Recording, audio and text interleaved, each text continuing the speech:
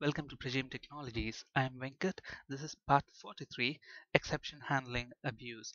In this session, we'll learn what exception handling abuse is all about, and we'll also see how to prevent exception handling abuse.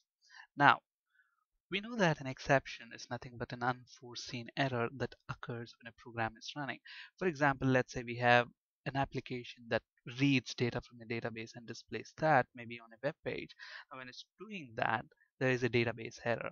So obviously to handle that we use exception handling techniques. But many a times I have seen people using exception handling incorrectly to implement the program logical flaw, which is extremely bad, and that's what is termed as exception handling abuse. Probably we'll look at an example which will make that clear. So let's say, I want to write a simple program which can divide two numbers and display the division result. And that's pretty simple to do. So first let's prompt the user to enter their numerator. So console.writeLine, and we'll ask the user to enter numerator. So please enter numerator. Now, once we ask the user to enter the numerator, he will enter the numerator. So we need a variable which can hold that. So we use the console.readLine method to read the input from the user. But since readLine reads that in the form of a string, we need to convert that to integer. So we can make use of convert class. So convert.toInt32. So what is this going to do? It's going to convert that to integer and store in that numerator variable. So similarly, let's ask the user to enter denominator, and once the user enters the denominator, we want to read that from the console, convert that to integer, and store it in this denominator variable. And obviously we want to calculate the division result, which is equal to numerator by denominator. And then we finally print the result back to the user. So result is equal to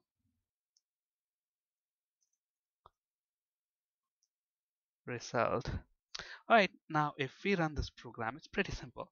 It will ask the user to enter two numbers. Let's say numerator is 10, denominator is 2, result is 5. It works. But then there are several reasons why this program can fail. If you look at this, it's asking us to enter a numerator. The first reason why this program might fail, if I enter, alphabets instead of numbers, what this program will do, it will try to read that from console and try to convert that. Now, when this convert.toInt32 method, tries to convert the string, it cannot convert that to integer. It will throw an exception, format exception. So when I do this, look at that, you get a format exception. So obviously, to handle that, what we can do, we can put this in a try block. So basically what you want your program to do is, when you read that input from the console, you want to check if that is in a valid format rather than using exception handling like this. So for example, format exception, let's say FE, and what we do, console.writeLine, please enter a number or only numbers allowed, whatever. Okay, we don't have to use this object here because we are not using that for any purpose. So now if I run this, so please enter numerator. So if I enter alphabets, then what's going to happen? This line will try to read that, convert that to integer, which will fail. A format exception will be thrown. The catch block will catch that exception and prints this message to the user. Okay, that looks fine. But there are other reasons as well why this program can fail. For example, it's asking me to enter a numerator. Now I enter a very big number.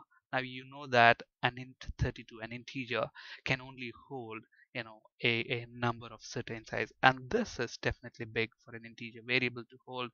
So when I press enter, what's going to happen? Console.readLine will read that number, and when it tries to convert that to an integer, obviously it cannot convert that to an integer because it overflows.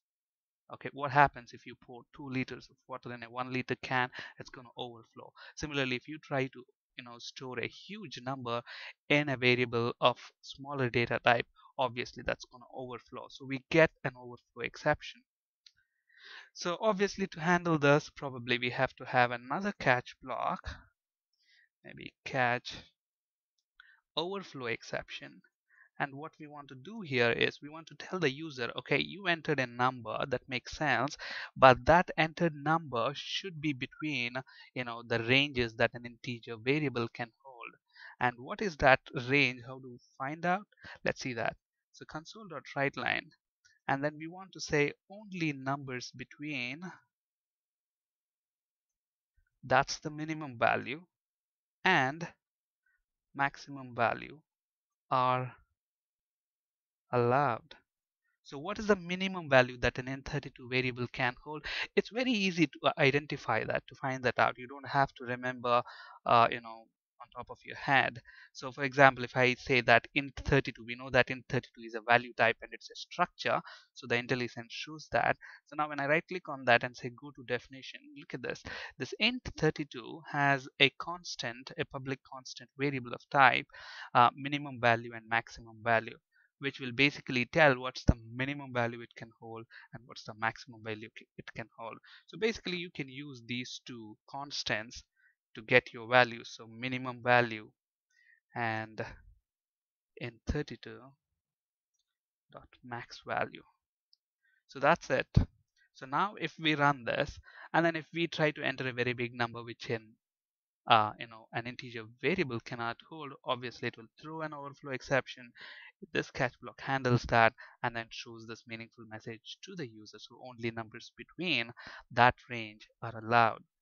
And there is another reason why this program can fail as well. Let's see.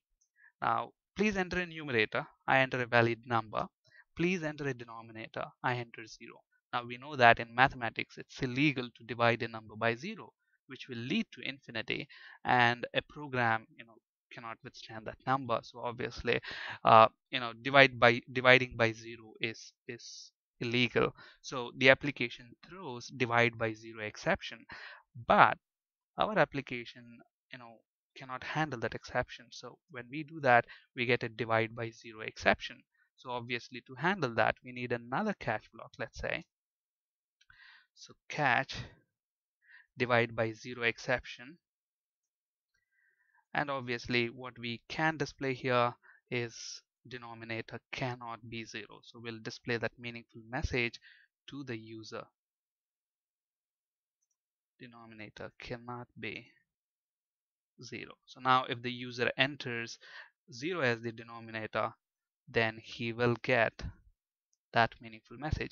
And apart from these three, if there is any other exception, then it's safe to have another catch block. So we will just say console.writeLine ex.message. Maybe here we will have a reference variable.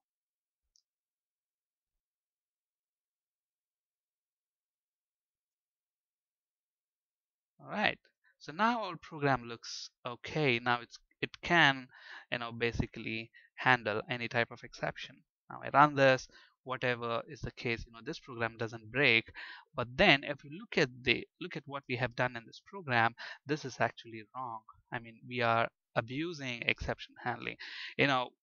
Instead of using format exception, overflow exception, and divide by 0 exception uh, to handle these scenarios, okay, I would say use error checking mechanisms, like instead of using convert.toInt32, use int.tryParse method.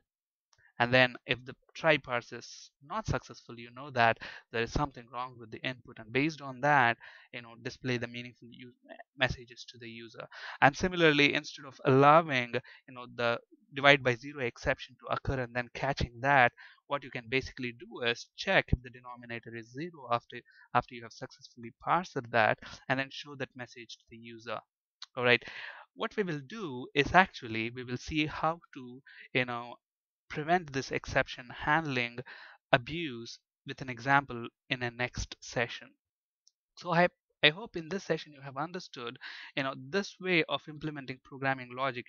Here what am I doing? I'm using format exception basically to tell, okay, your entered number should only be a your entered value should only be a number. And similarly, to tell him the range, I'm using overflow exception. But instead of that, once you try to parse that based on the result, you can basically tell whether if he has entered a number or not, whether if it falls within a specific range or not. Similarly, if the denominator is 0, you can straight away tell the user, okay, dividing by 0 is not allowed, rather than allowing the divide by 0 exception to occur, and then telling the user, within that exception block, okay, denominator cannot be 0. So we have to prevent this, and we'll see that in our next session. On this slide, you can see ASP.NET and C# interview questions. Thank you for listening. Have a great day.